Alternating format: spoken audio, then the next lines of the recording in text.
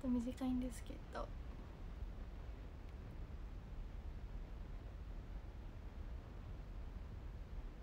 こんばんは。15分ってテロップ出たらゲストとランキングとか読んで終わりにします。ちょっと早いですけど、こんばんは。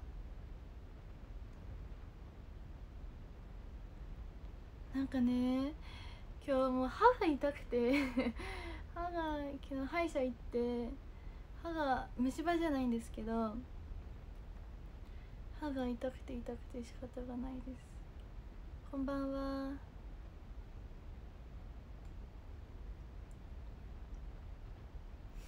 こんばんは皆さん。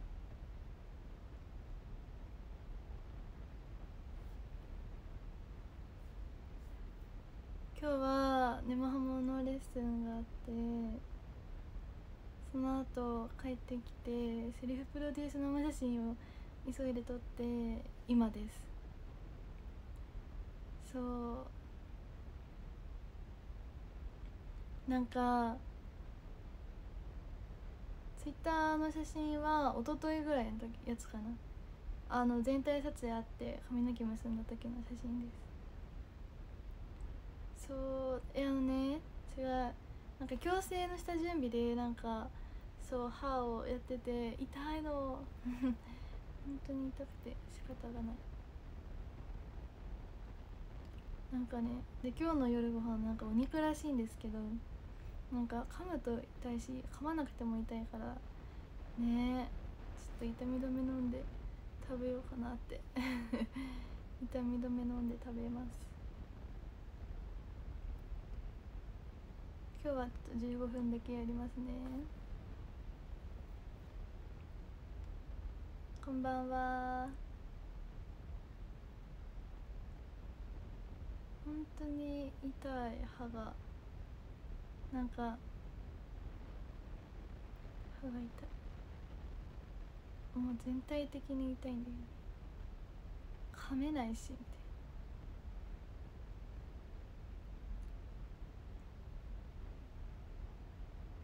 な。食べるんですけどお腹すくから、お腹が空かないわけじゃないから食べるんですけどね。こんばんは皆さん。セリフプロデュース写真でとりあえずパパパパパッと撮ったんだけど、いいのがあるかわかんない。私いつもね、セリフプロデュース写真はすごい適当にもうめっちゃ枚数撮って後で選別する人間なんですよ。だから今日もね結構パパパパパって撮ったので後で選別するんですけど、これからね、だからいいのがあればいいなって、いいのがなかったらどうしようって思ってるんですけど、もうちょっと疲れちゃってもういいのがあるだろうっていうことを願ってやめました。これから選別する。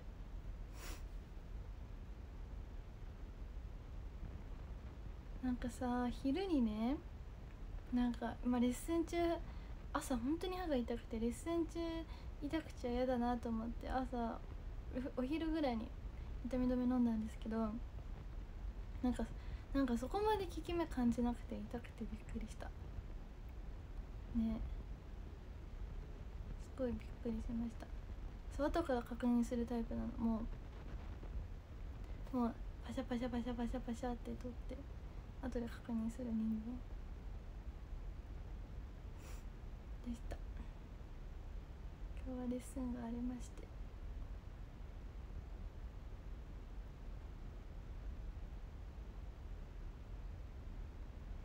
そう本当に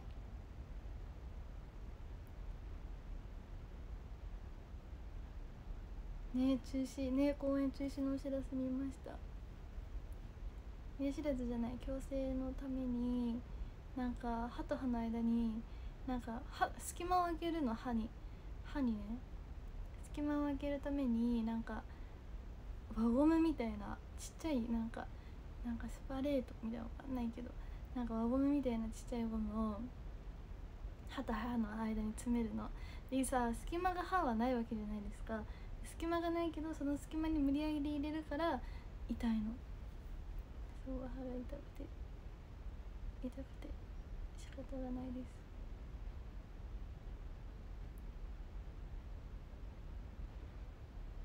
このさ、なんかカーディガンなんか珍しくないですか？私的に。わかんないです。これでちょっとセルフプロデュース取ったからぜひゲットしてください。皆さんいつ発売か分かりませんが、発売されたらゲットしてください。なんかまず 2,3 日痛いらしいけど、まあ 2,3 日経ったら痛くなくなるらしくて、あとはでもまあこのねその間を空けるのは1週間だけだから、まあほぼほぼ1週間で取る。あー痛いっていう感じ。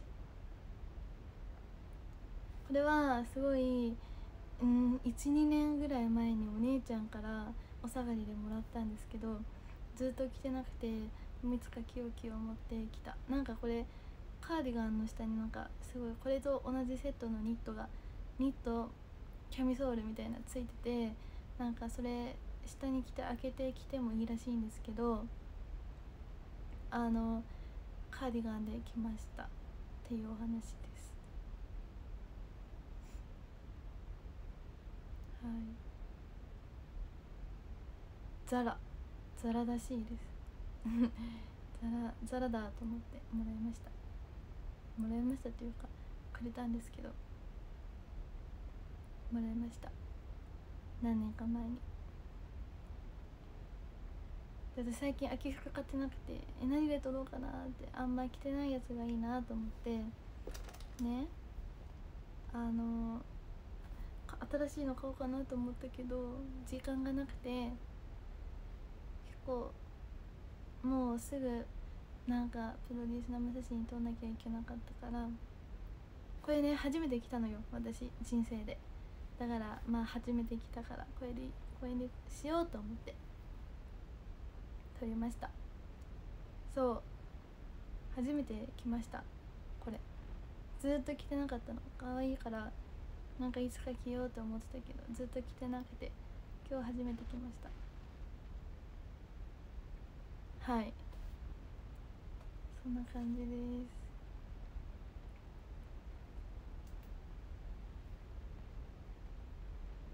はい、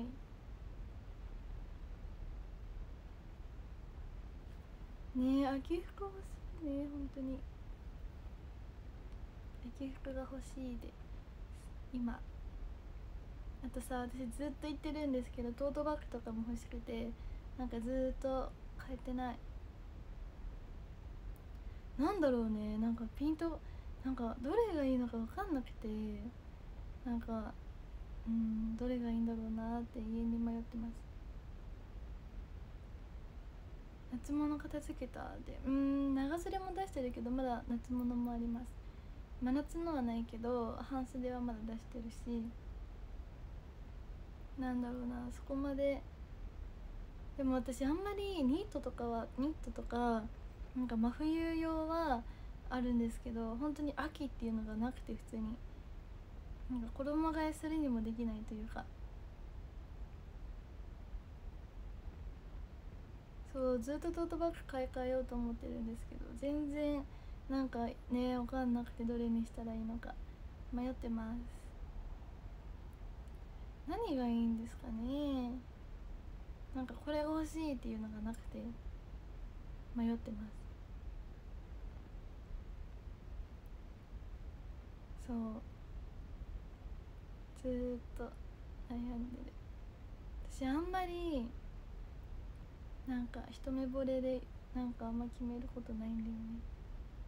とうとう決めきさね。なんかレッスン靴とかメイク道具とかこういろいろ入れたいから大きめですね。そうなんかレッスン行く時用のなんですよ。なんか普段はそんな私大きいバッグ持ち歩かないんですけど、やっぱレッスンのメイク道具とか入れる時に、そう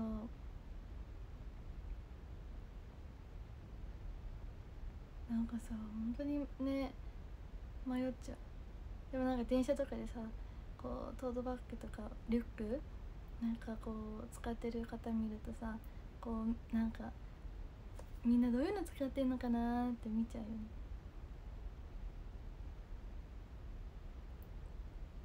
衝動買いはあんまりしない。洋服の衝動買いはね、私あんまりないかな。あんまないです。なんか普通にお店行ってもずっとね迷っちゃうんです、私。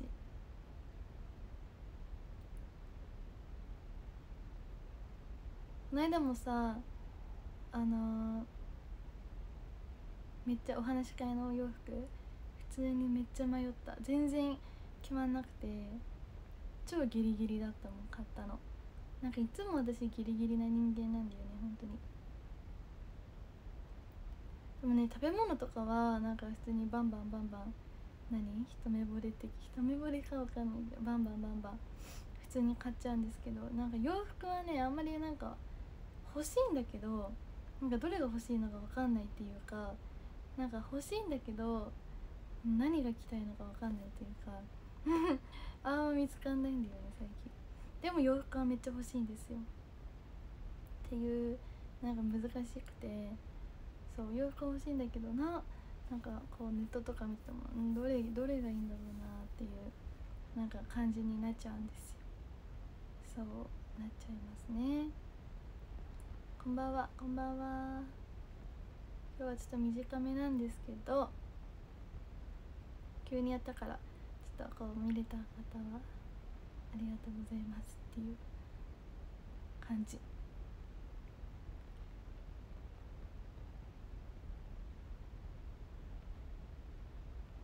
ね。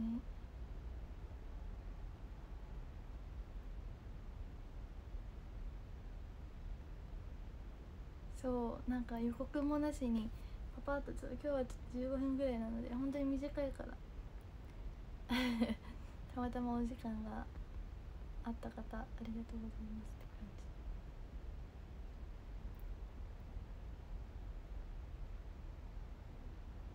じ。なんか今日はセブンイレブンでなんかだし茶漬けみたいな、おにぎりのだし茶漬けみたいのがあって、それをお昼に食べました。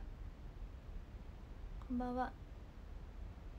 なんかミスド食べたの最近、ポン・デ・リングね、美味しかったけど歯が痛かった。ちょうど残業終わったタイミングで配信始まったらついてたって。ありがとうございます。私ね今日の朝ツイートしたので、ぜひリツイートとかコメントとかいいねとかフォローとかぜひしてください。そうなんかそうなんです。今日の朝にツイートしました。次はまあ明日ぐらいにツイートしようかなって思ってます。服すごい可愛いんです。だってありがとうございます。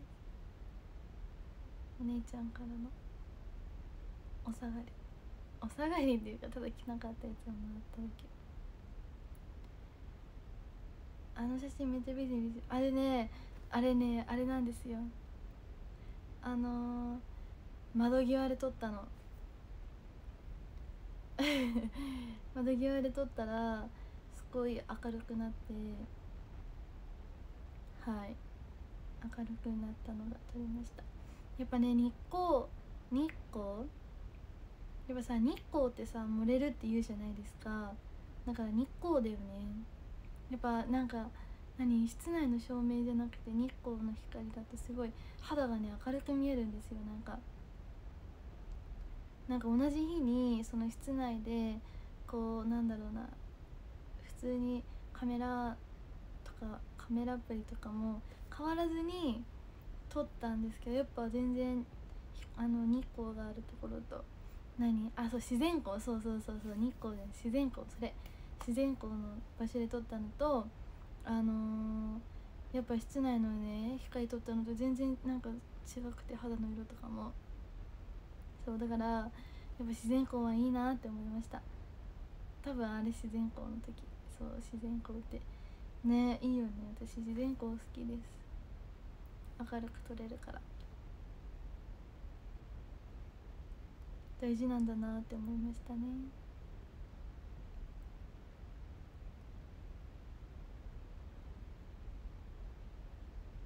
っぱね肌明るいっていいよね肌白くなりたいだから。自然光っていいよね。あ、15分になった。じゃあもうそろそろ終わりにします。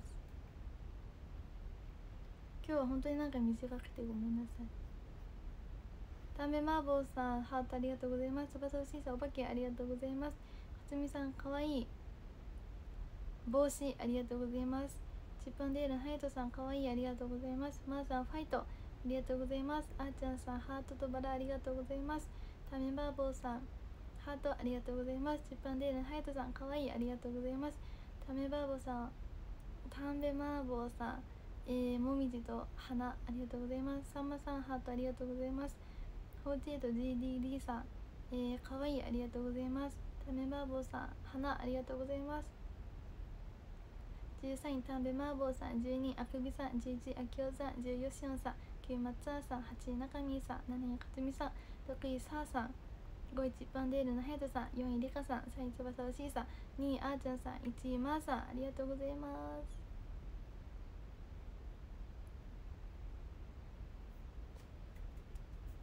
皆さんちょっとね短かったんですけど見てくださってありがとうございました。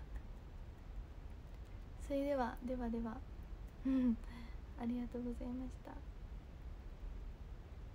またあさってかあ